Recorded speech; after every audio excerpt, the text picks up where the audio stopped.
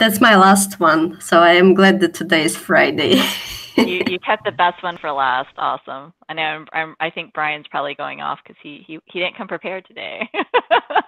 There you go. And just I thought this was the invisible hat.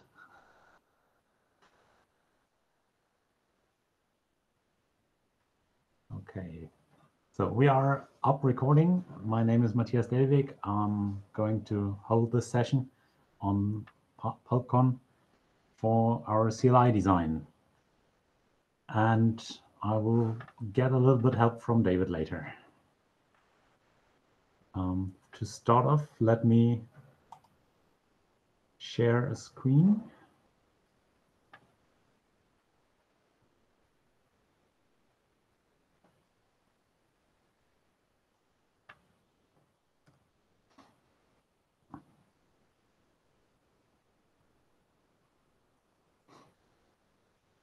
So I believe you can all see this.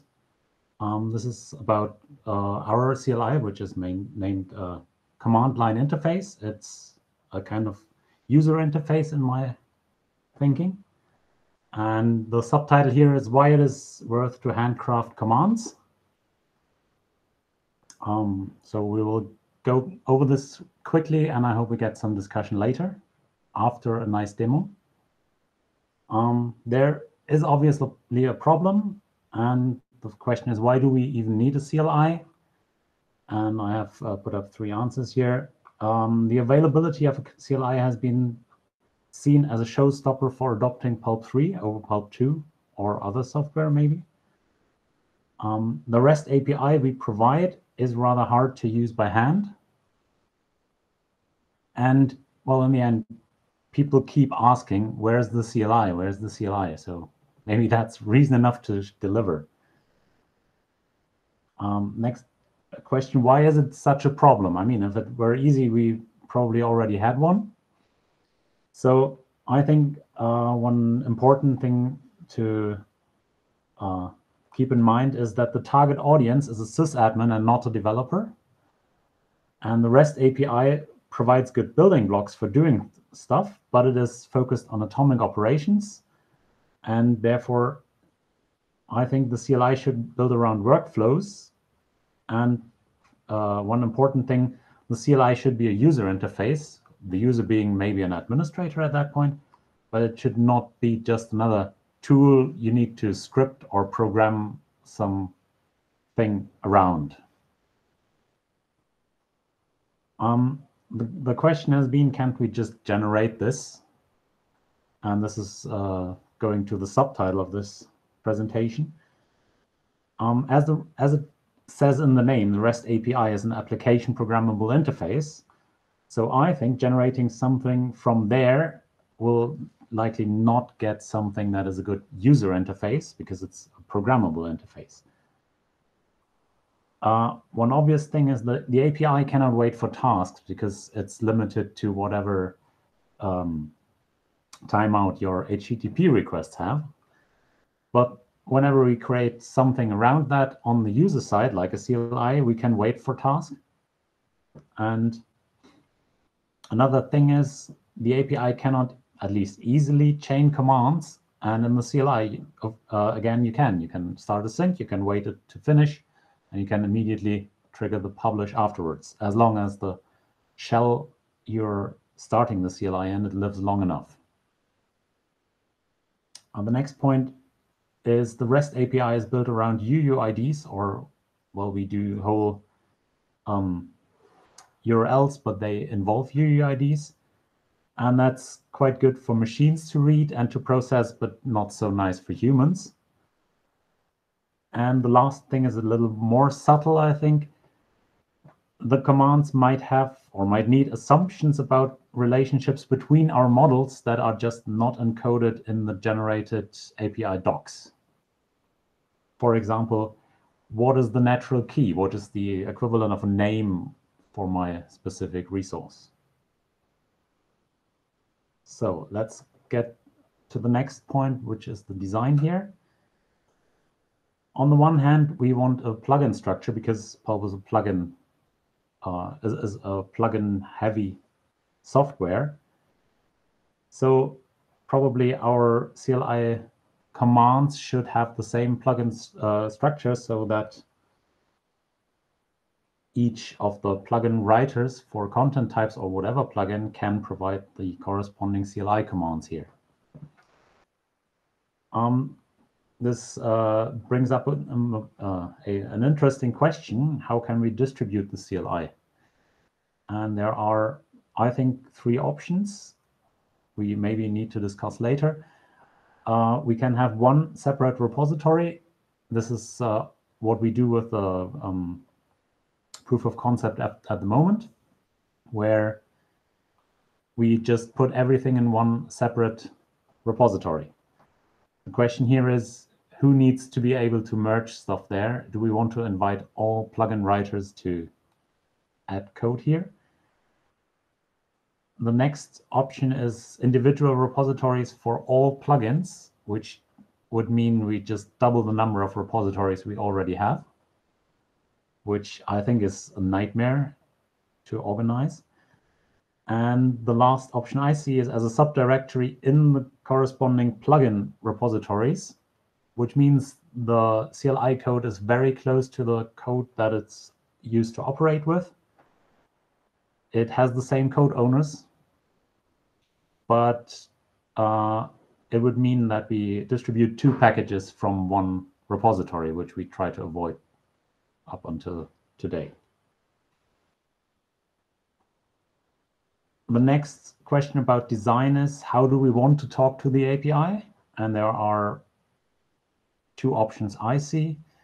One is using the bindings we already generate. The problem here is they need to match the installed version of the Pulp server. So with one installation of the CLI, it's hard to talk to different servers at the same time without keeping to reinstall all the packages. And I think the bindings as generated from the REST API specifications are rather unintuitive to use. The other option, which we can show later as part of our proof of concept, is using the API docs as provided by the server on the fly.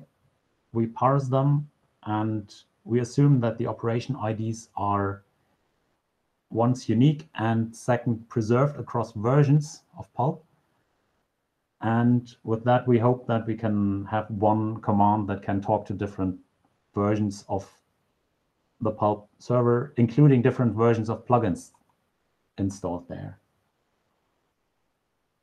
The problem here is if there is an incompatibility between the CLI and the server, we don't get a conflict when trying to install any packages. So maybe we need to find a way to code around that or wait until there are actual problems to solve. Then we have a design question about how do we want our commands to look like. And the idea we came up with will look something like this. The program itself will be called Pulp, and we will need a few parameters to specify to which host we are talking to. They will maybe include username and password, or it will ask for a password then. And then we have core commands like status. And if we go to more details into the plugins, the command will roughly follow the plugin structure. So in that case, that would be Pulp as the command, container as the plugin, repositories as the kind of resource to work on, and then the last bit being the verb, what we want to do there.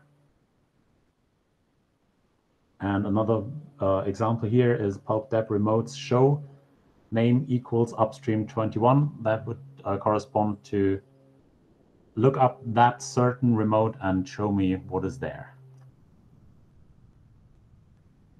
Then, it being a CLI, it would be very nice to have bash completion. I think there are facilities in Python Click to do this.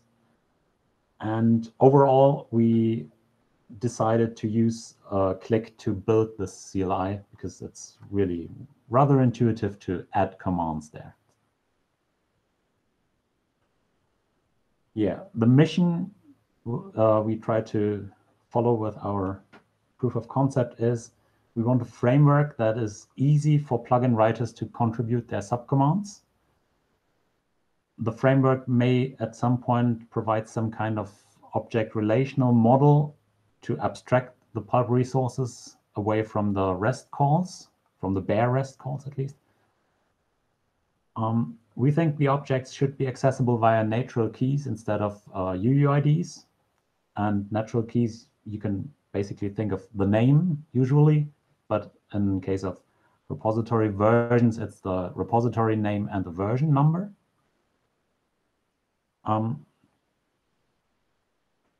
The framework should provide templates for common workflows so that plugin writers don't need to do too much copy and paste. Just say, yeah, I have that workflow adjusted to this class. Waiting for tasks to finish should be absolutely built in the lowest level of the framework so that plugin writers never think about tasks at all. And I think it would be beneficial to at least share the expertise with another project we have, which is called Pulp Squeezer, for Ansible modules that do a very similar, or that serve a very similar task. Yeah, that's my introduction here. Thank you for listening and keeping the questions for now. But before we do that, I want to hand over to David. I think he has prepared a small presentation or demo. Yeah. All right, so I'm going to attempt to demo our POC so far. This is a live demo, so. Our prayers are with you. I hope Cool. you made the proper sacrifices. Cool. All right. So we have a limited demo or POC. It's up in the Pulp org on GitHub. I'm just going to go through some commands. So the first command I'm going to start out with is pulp status. And this just hits the status endpoint.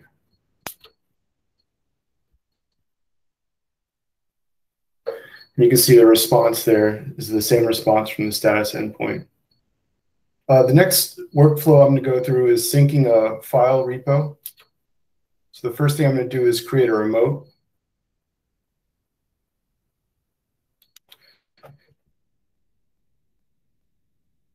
And then the next thing I'm going to do is create a repo, and I'm going to give it my remote. You'll notice I can just reference it by name. So I've created my repository. Now I can sync my repository, and again, I can just use the name. And the CLI actually waits for the task. It polls, and then it waits until it's done. Now, if I check my versions for the repository, I can see that there are two versions here. The second version is the one it just created, where it synced down 3 files. You can also look at my task. Here you can see the lock, progress report that I completed. So that's syncing. The other workflow we have is artifact upload. So I'm just going to download the ISO and then upload it. And this will actually use the chunk upload API to chunk the upload. Actually create the artifact as well. No wait on the task. Now I can just filter the artifacts by my SHA-256. I get back the artifact that I just uploaded. So that's basically it for the POC. We only support the file plugin right now, but you can check it out. You just basically clone the repository, and then I think pip install it. And then you can use Pulp.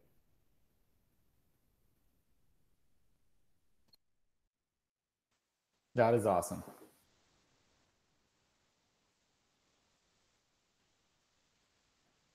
Yeah, that is really awesome. And thank you for all the work you put in there. Not only creating the demo. Yep.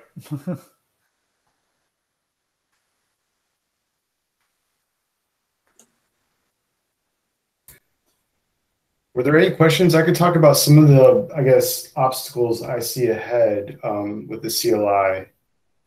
Yeah, I have a question about an obstacle. We have most plugins just have one type of remote and one type of repository, but some plugins have multiple types of each.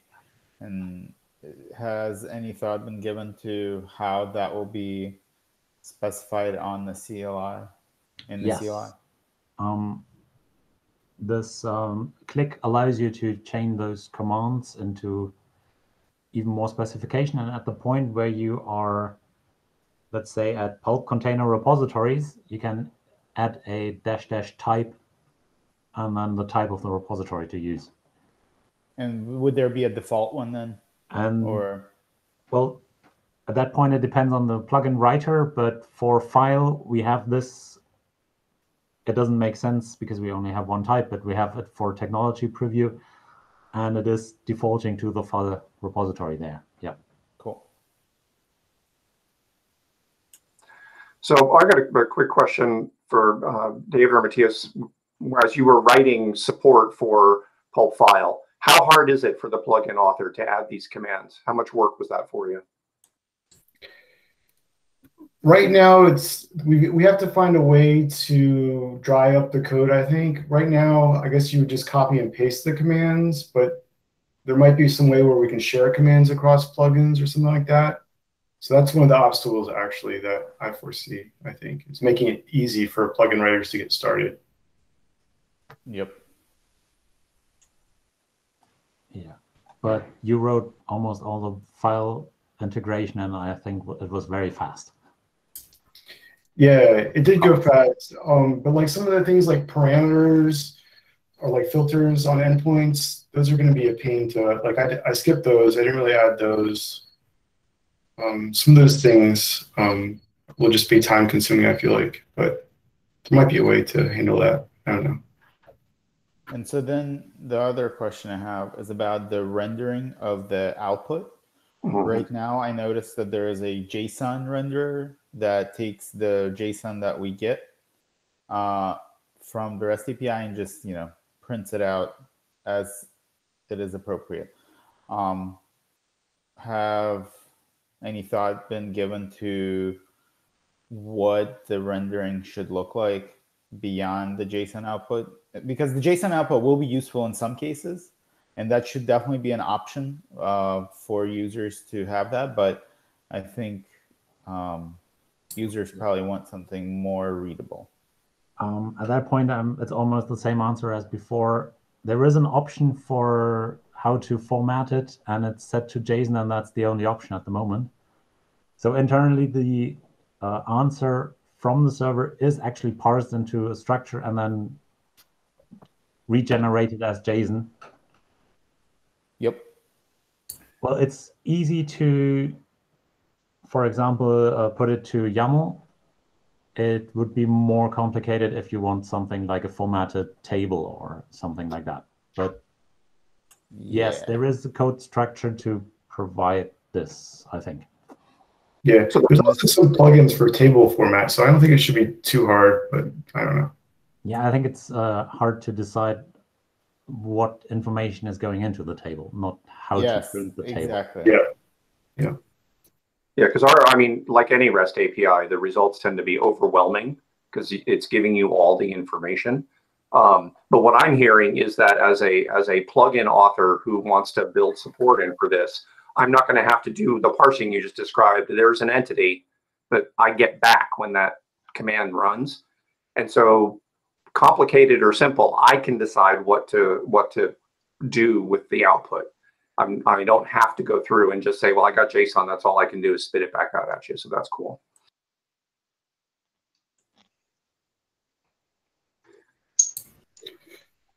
is there support, and maybe this is just continue down this road, is there support for being able to limit the field output? I know a lot of our API calls, you can specify which fields you care about. Is that something we could support kind of out of the box with this?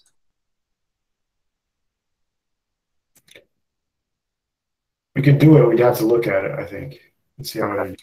But yeah, it's one of the. So this is something that David, I think, mentioned, is that we have all these query parameters that let you filter things, and the fields is one of those parameters that we just haven't explored yet. Cool.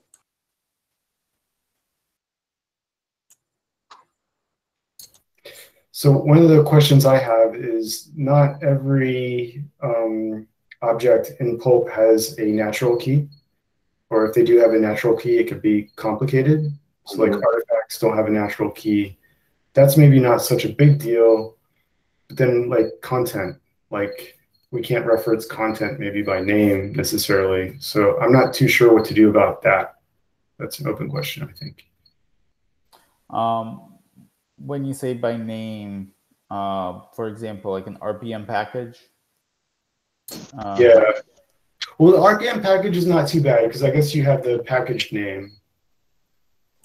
And for the individual, you've got the Nevra. So it has a natural key. But if you're trying to look at the big C content, as opposed to the detailed entity that is a piece of content. Like even file content is not, like file name is not unique. It's file name and a checksum. So it'll dereference the file content. Yeah, multi-key natural keys are very common. And I think having the SHA-256 as the key for artifacts is okay. Yeah. Can you repeat that, please? To reference artifacts using its SHA is okay, I think. Yeah, I agree. Yeah, I think we need there's facilities for doing this, but we need to think about how to present that to the user. You know, like Daniel just pointed out in the chat, for example, Nevra is not sufficient because you might have the same RPM in multiple repos with different checksums, and those are different RPMs, even though they have the same Nevra. So there's some complicating factors here, but it feels like the machinery is available to solve them, even if we don't have an answer right this second. Yeah. Yeah, and so this is only a problem when you want to perform some kind of action with that content, because, you know, like searching for it, you can definitely find it and you'll get a list of multiple, right? And it will show you the different checksums that they have. But whenever it's time to say, like, add this RPM to a repository, then you have a problem.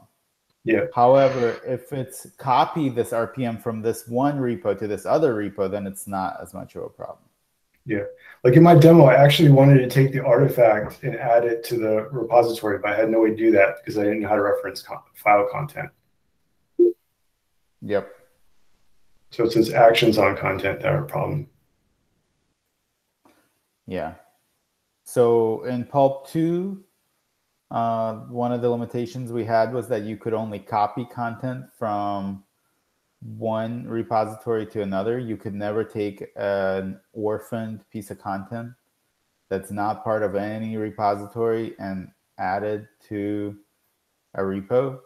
And I foresee a similar limitation with the CLI here.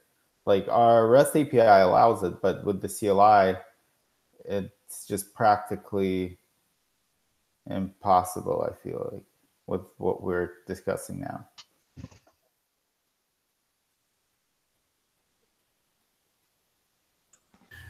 If we don't have a natural key of which to reference things by, I kind of think that the PK becomes its key, which is not a natural key, but God.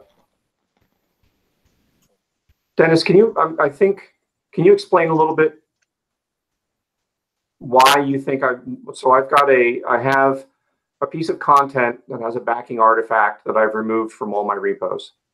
and I want to add that content to a repo. And I feel like I'm missing something about why I wouldn't just, why I wouldn't be able to find that content given what we've seen here. The challenge is that if you don't, you would have to use its primary key, as Brian pointed out, to find it. If with the example of an RPM, there are two of them with the same nevra but different checksums. Using the nevra is not enough to be specific enough to select that RPM. Sure. And so you need to be able to specify a criteria that's specific enough that's gonna find that RPM. And as Brian pointed out, we could do that by having the user specify the PK, and perhaps that's what we'll have to expose. But I don't know that that's such a great user experience.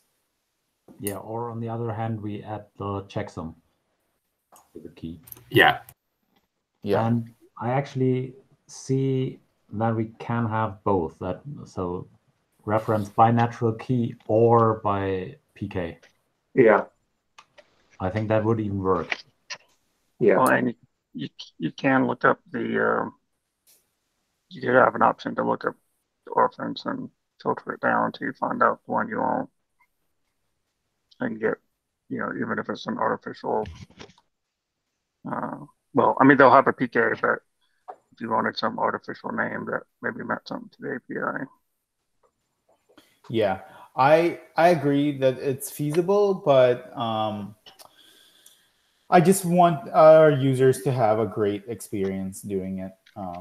And so it is complicated from a command line. And that's why I'm glad we have a talk scheduled after this to talk about the UI. Yeah. Yeah. So what I'm hearing is it's not that it's not possible. It's just figuring out a way to make it palatable is going to take some thought and some clever design work. Yeah. Yep. Exactly. And that may be the kind of thing where you don't necessarily have to, if that's a feature that's needed, it doesn't necessarily have to be like a very explicit, take this object with this PK and do this particular, method to it to put it to this location. You could just have a, move orphan that does some deep magic underneath that just makes things easier for users. You don't want to do that for everything, but for some of those weird cases. That's true. I mean, we can do more. Thomas's comment here that if you've got the more complex workflows are in some sense hidden, as in the plugin writer has written a do this complicated thing command, then that abstracts the user away from having to know the low-level specifics. Exactly.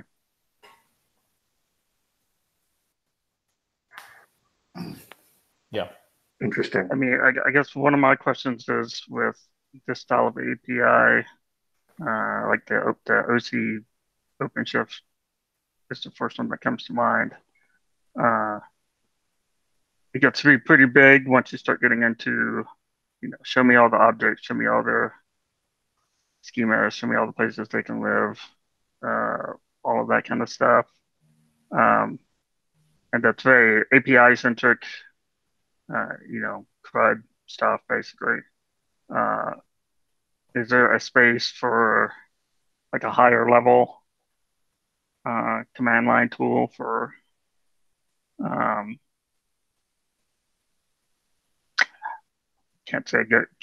good example doesn't come to mind at the moment, but maybe moving a repo or retiring a repo or something. Seems like maybe there's some space for a higher level one, and part of that is what we were just talking about, but that also kind of shifts the level of abstraction between the two things. Sometimes I like to see that as separate commands. one where I'm being very explicit about what things are happening, and one where I'm kind of like, just do the thing, do approximately what we Where DNF versus RPM. You mean commands where you specify some kind of key, and as long as it's only one match, it's okay. Yeah, or maybe import this artifact, move it to a repo, publish it, Yeah. and whatever. That's where a whole workflow occurs with just one command. Yeah, and I think that's the whole goal here, is to add.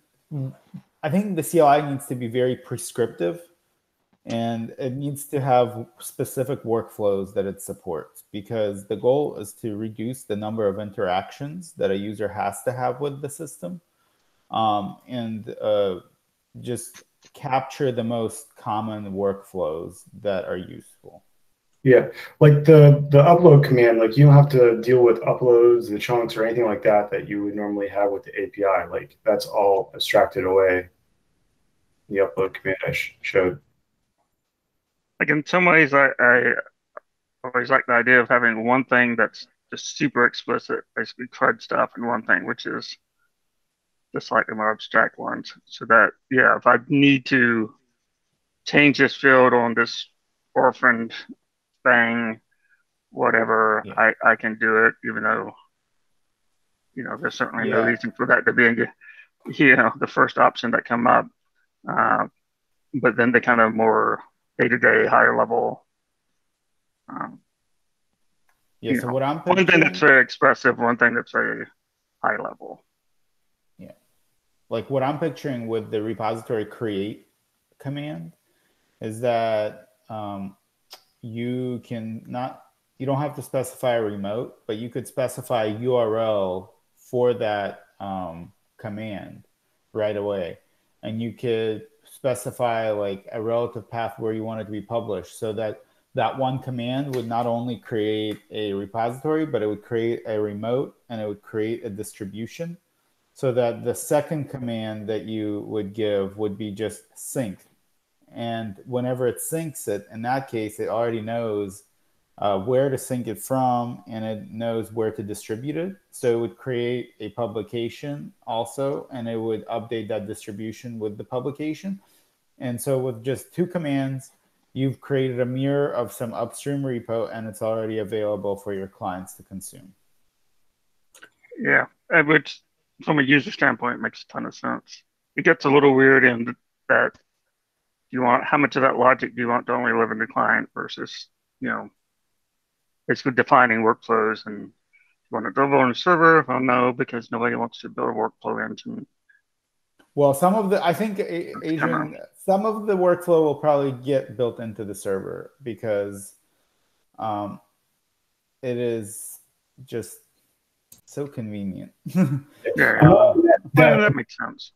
Yeah, some like the web UI can't call multiple endpoints without like possibly being interrupted by a closed browser. So I think some of the workflows have to be built into the server. Yeah, and the same thing with the CLI, right? You mentioned, I think Matthias mentioned this, that as long as the terminal session is not, interrupted, it's going to continue doing things. But as soon as, if you're not using tmux or Screen, you get disconnected from that machine, that your workflow ended if it's not being handled on the server side. Unless you're keeping some state on client side too. Yeah, I've got a couple of questions. But even mid connection, yeah, go ahead, Douglas. So with regards to running it in Screen and tmux, that's not the only reason why you can have a severed connection. You can have an internet connection go down. You can have a PC crash, any number of things. I think it would be quite important for the server not to be left in an inconsistent state because someone's workstation got powered down because of a patch cycle that occurred that day.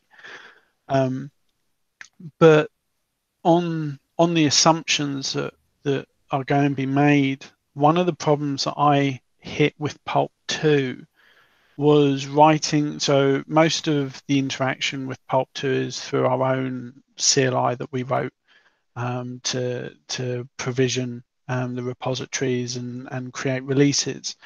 And I wasn't able to use the Pulp admin command because one example was the publisher name was different to the assumed publisher name by the CLI. What will we do with Pulp 3 to try and facilitate that? Is there anything that we can do to make sure anyone that's going to heavily leverage the API but then want to be able to use a CLI for certain convenience elements? Yeah, so I worked on Catello before Pulp, and Catello uses different name conventions, so I ran into the same problem a lot. So I have two solutions. The first is not to use naming conventions to attach objects to each other. And the second is we build small commands alongside more complex workflow commands, so you can use either or. Yeah, the goal is to be able to execute all the basic commands for each resource with the CLI also, and not just the full workflows. And I think that's where that sounds great, but I would say the goal a little differently, or maybe it's just a different goal. We want the CLI to be able to be paired with any other custom tooling. And so when your custom tooling goes awry, or you need that one last little bit, the CLI can be used to augment it.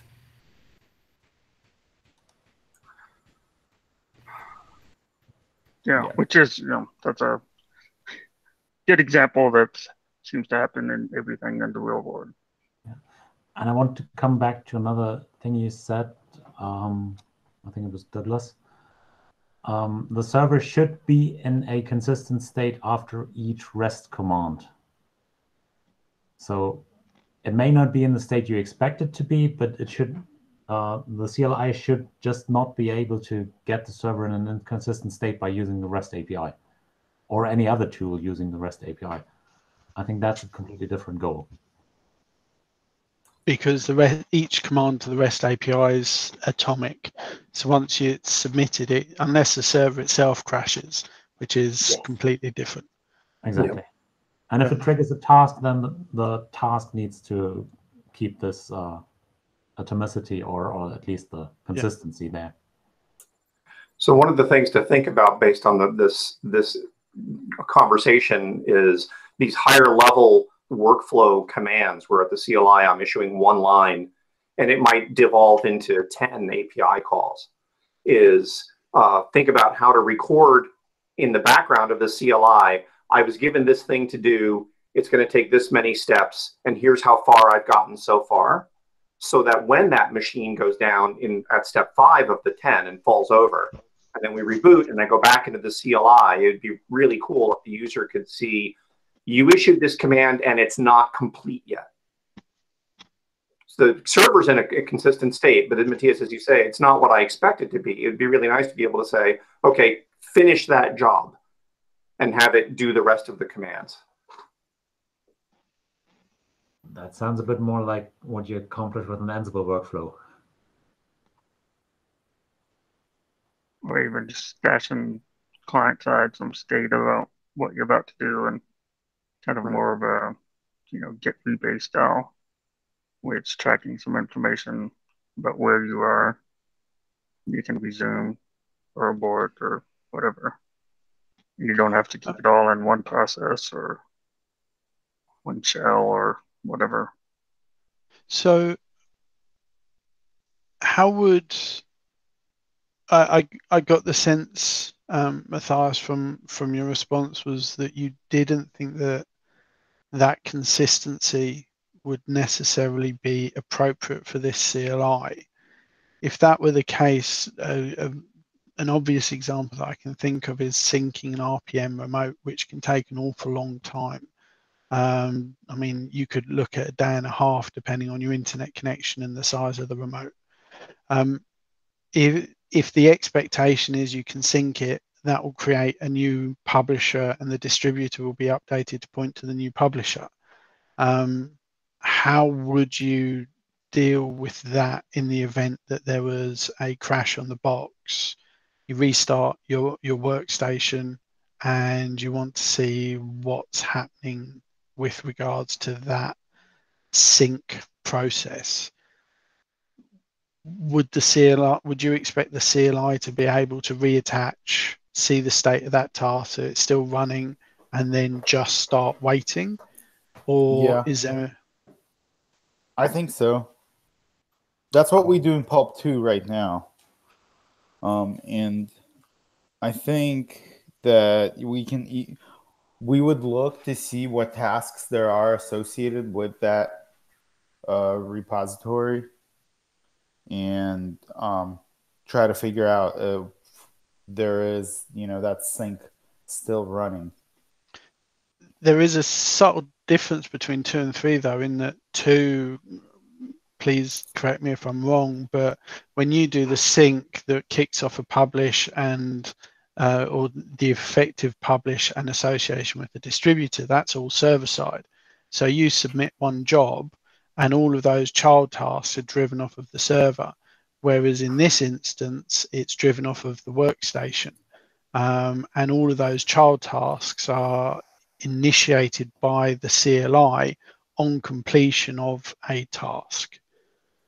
You're so correct. That is true. You're correct about that. However, we are definitely planning to add the ability to chain all of that on the server side, so that your initial command will specify that it wants a publication created and it wants a distribution updated, so that that whole workflow can be followed through one task. Okay. Not expecting a commitment, but what sort of timeline is for that? Is that a 4 or is that in the 3? No, like very soon. I already have a story written to do this in Pulp File. And once we get the first implementation in Pulp File, we're going to add that to the RPM plugin right after that. So I'm thinking probably within like Pulp Core 3.8 timeline, something like that. Yeah, we need it for the web UI, which we're working on. Yeah. I expect. Go ahead. I was going to say, so the reattach use case is very interesting. I think it might be not great if we have the CLI try to guess, maybe that's the right word, what the user would prefer to do. That's what I said. Yes. And actually, so if the user says perform a sync, you make server-side calls to perform a sync. If the user wants to list tasks that are in the running state, then you show them those tasks.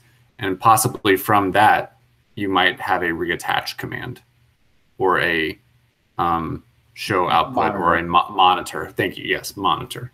That way we don't guess and users can do what they want. I think that would mean the CLI needs some state that was saved across a unscheduled reboot. Why is that? I mean, you say the CLI starts one task, and once that's finished, it would start the next task, but then something goes wrong. No. I'm saying that. I'm saying. Sorry. For the reattach, it's like you start a task, and then once that task is finished, the CLI would start the next task, like sync publish or. No, I'm saying, like, don't think the use case I'm talking about isn't the one where there are 2 tasks even involved. I'm saying just imagine one task, the sync, that takes a really long time, and the user doesn't have screen running, or they forgot to run it, or they don't have a long running TTY. And so they control C it, but they know it's still running, and they come back an hour later and they want to show it again. I think we already have that. Yeah. I think that it shows the state of the task. Yeah, and maybe that's all it needs to do. Perhaps that is all it needs to do, because I did see this task state earlier. You wouldn't rerun. with the current implementation, you wouldn't rerun the first command, but you would it would output which task it started, and you could attach to that task with the pulp task command. And I think that would be better than what we did in Pulp 2, which was look for running tasks and then just reattach. Yeah, and in a case like that, like maybe I want to deattach from that task, so it's going to take 4 hours. And just client side, I just sort of have a session where I started this task, and when I come back to it, maybe I just say resume. Show me which task I had, and it's like, task number 1 was this, and I go, okay, resume that task, or monitor that task again and show me what its status is now. Not necessarily having to keep track of the URL externally or whatever. Yeah, I think right now the reattach use case, all it will do is show you the task state. And so listing a task is no different. Perhaps if you monitoring would, I think, feel different if there was like progress bars.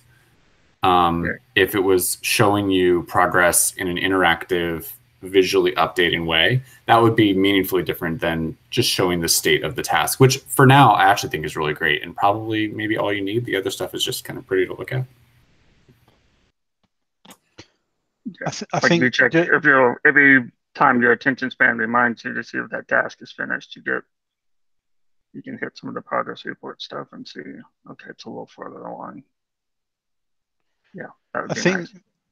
The only thing about the reattach was if there is a sequence driven on the CLI, so prior to the changes in 3.8, if there isn't a sequence driven by the CLI, then I'm far less fussed. If it's offloaded to the server and then the server deals with the consecutive execution of tasks, then all you need to do on the CLI is see the state of that initial task that you kicked off, and I'm assuming you would then see child tasks. I'm far less concerned about a reattachment if it's not done that way. Yep. Yeah, and it's these use cases of the CLI or a UI that are driving us to make this change. Yeah, and that's my big takeaway from this is that we can't rely on the client to chain calls together. Shouldn't. Yes, we can, but we shouldn't. Yes. I'm going to get the time check here. It's 7 minutes till, and there's another interesting talk coming up. Yes, the next talk is about the UI. So yeah, let's stop the recording here. Okay. And reconvene in 7 minutes. Yes.